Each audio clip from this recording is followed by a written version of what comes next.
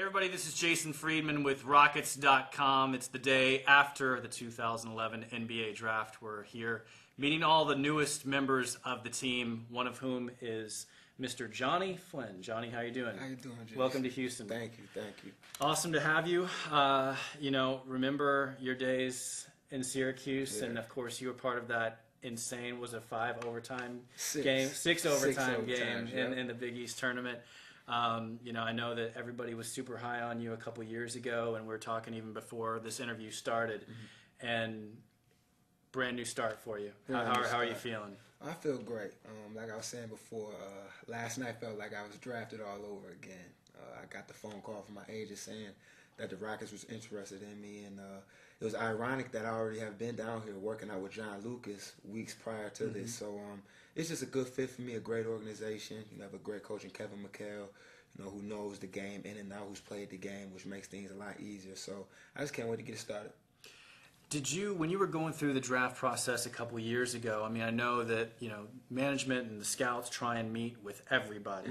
So did you have some previous relationships from that process with some of the Rockets management? I actually did. You did? Okay. At the Chicago Combine, you go through an interview process, and those was one of the teams I interviewed with, but they had the 25th pick. And, right.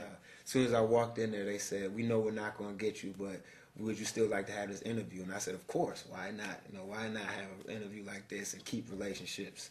And I think that's a main reason. That interview and how we hit it off and clicked in that interview is why they might have picked me up now. So I think that was a big thing. Going and having that with them, and this is why I'm here today.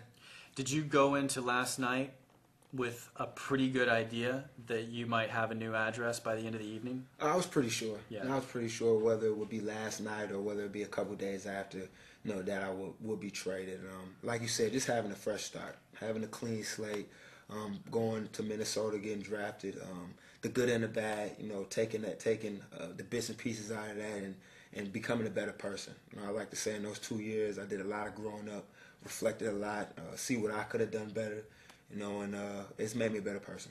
So how are you different? How is Jonny Flynn today different than the guy who got drafted by the Timberwolves a couple years ago? I think I'm not as naive. Really? I think I understand, this is a big business. I understand sometimes you can't control things that happen to you. And knowing that now makes things a lot easier. It makes you work harder. It humbles you.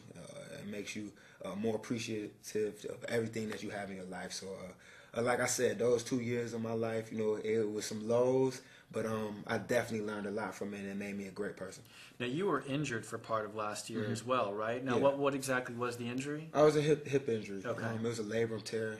Labrum is cartilage that surrounds the hip socket, and I had a bone deformity that was kind of cutting into my labrum, over time. Just kept cutting into it. And towards the end of my rookie season, I had to get it stitched up and get surgery. And what a lot of people don't understand is, injury like that is just as severe as a ACL injury. And I think a lot of people didn't take that into account. When I came back to playing, I didn't have a training camp. I didn't have a preseason. I came right back into the fire playing games without, having really some time to, work the kinks out. So Houston Rockets overlooked all that. They seen the player that I am and seen the player that I can become in this league. And I'm very appreciative that they picked me up. So fair to say then that NBA fans have not seen the real Jonny Flynn yet so far. They haven't seen the real Jonny Flynn. You've seen glimpses in Minnesota. You've seen games where I have great games against great point guards in this league. And I think down in Houston it's a great situation for me. With a coach like Kevin McHale who's going to let us play. He's going to go out there. We're going to run pick and rolls. We're going to get up and down the floor. And that's Jonny Flynn's game. That's what everybody knows me from. Getting out on the break, making things happen, creating for others. So I can't wait to get back to showing people the real Jonny Flynn.